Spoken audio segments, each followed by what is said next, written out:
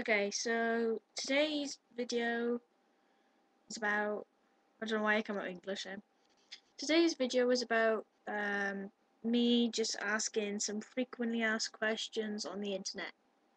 I got my list by you, so let's kick this off.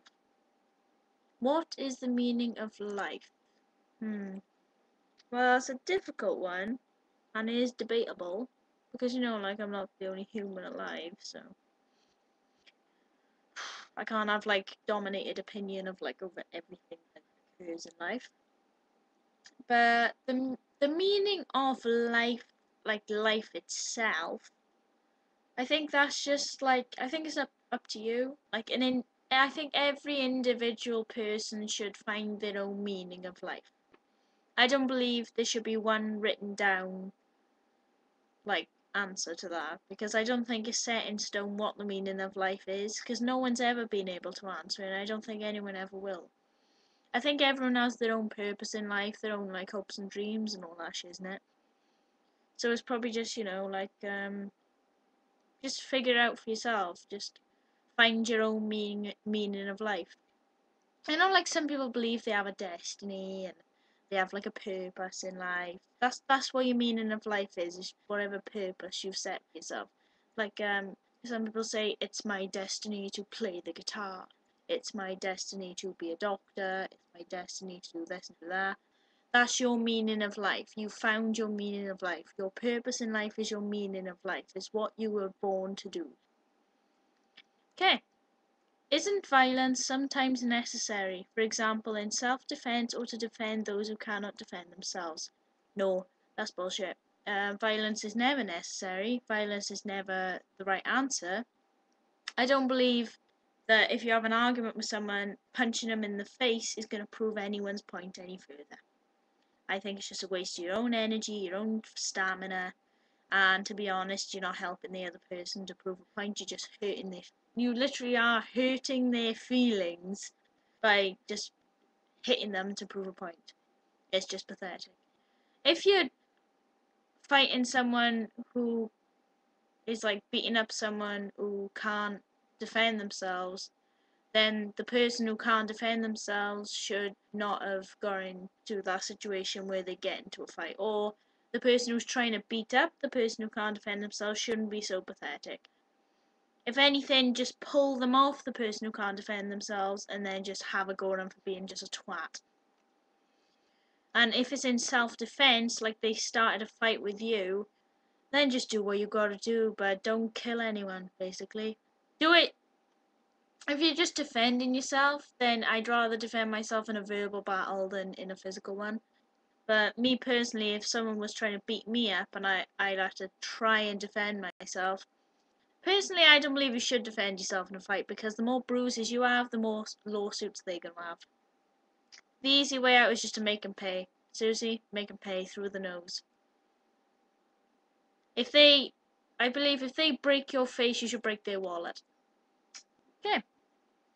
So, is there life after death? I shouldn't be allowed to answer this because I have my own beliefs, and I was actually warned in my horoscope that another form of belief, irony.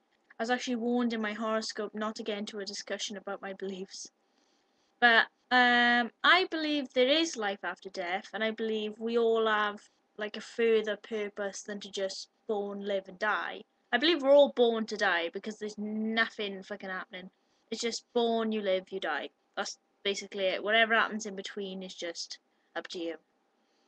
But between the start of life and the end of your life, I think that's more important than what happens afterwards. You'll I think it's like your life should be like a film. In the beginning, you're born, so that's the start of the film. At the end of the film, that's the end credits. Whatever happens after the end credits, no one really cares about. They get up and walk out the cinema.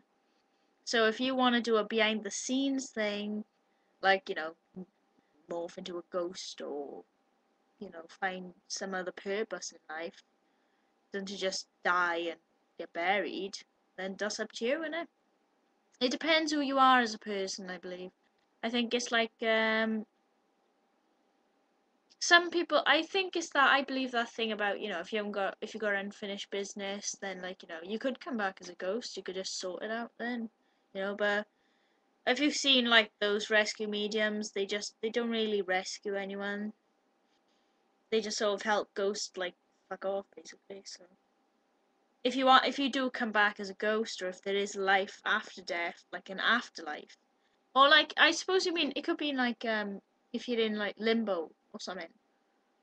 I think the only life after death you'd ever get is in limbo, because once you go to heaven, you're dead, and I don't think you would be physically or spiritually aware of your surroundings.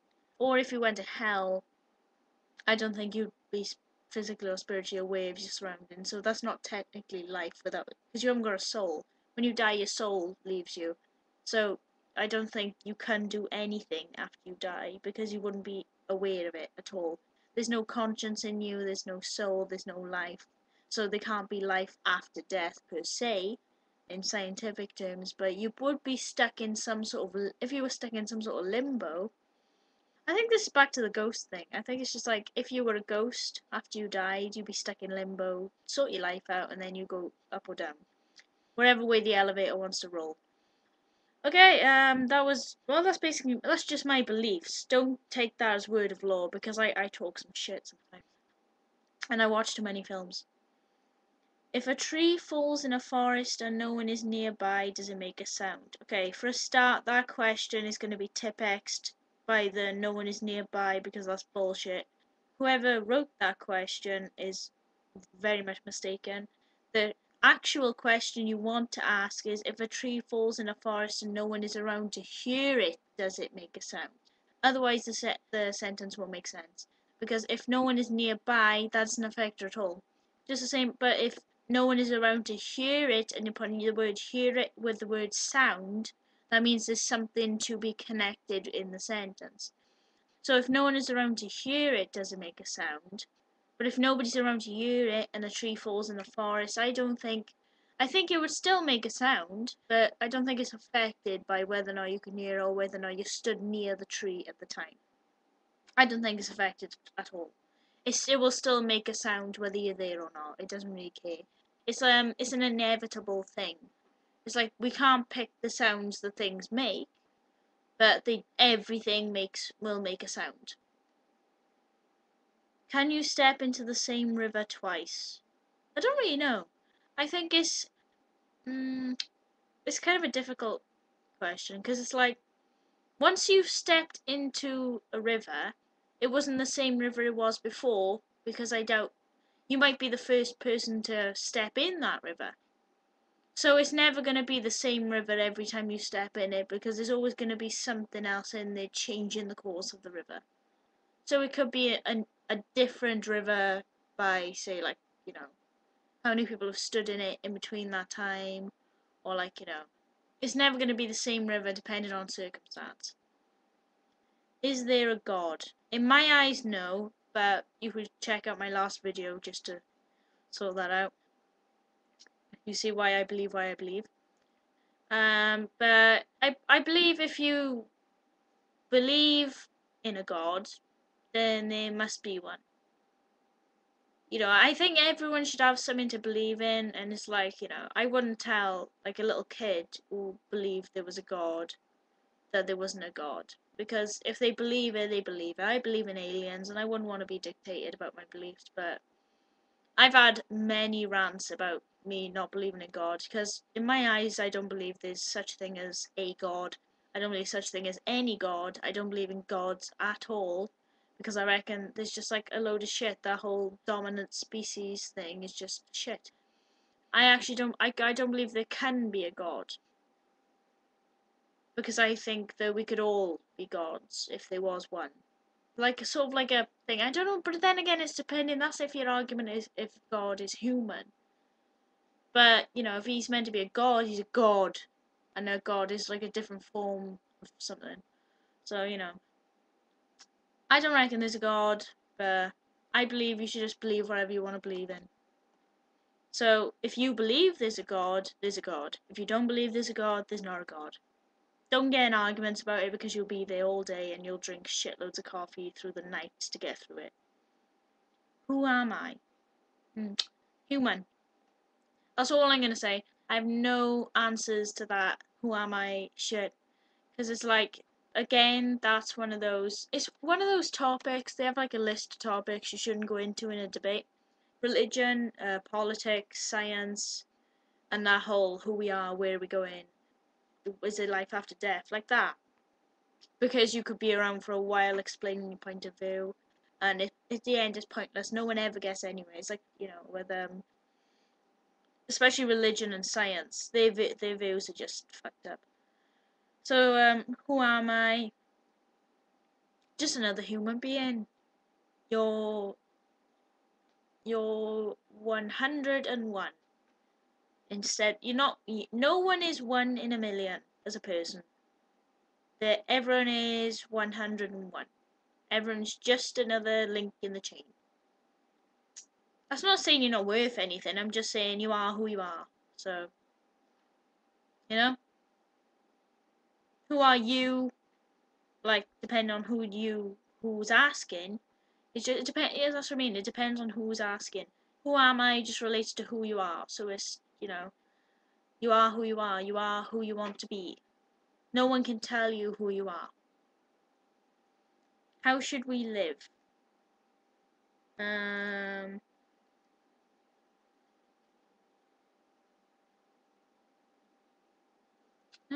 I think there should be more neighborliness about people. How should we live? I think there are three things that would get me by in life, and I think that's don't talk with your mouth full, don't bite the hand that feeds you, and live and let live. Live and let live is just I think it's a Buddhist term that means like it's sort of like the Christian thing. It's like basically treat others as you want to be treated. If you slap someone across the face, be prepared to get slapped back. And don't bite the hand that feeds you. I think it's basically don't have a go at someone who's looking after you. Maybe it's like I think it's like sort of with me. I put it as don't argue with my parents. This is like don't bite the hand that feeds you. It's like don't take liberties of people who are actually doing you some good. What was the other one I said? Oh, don't talk with your mouth full. Yeah, that's basically a rule for everyone. Just don't talk with your mouth full. It's gross. Okay, so that's all the questions for this thing, and it's been like 30 minutes. So see you next week or whatever I'm set to post again. Toodles.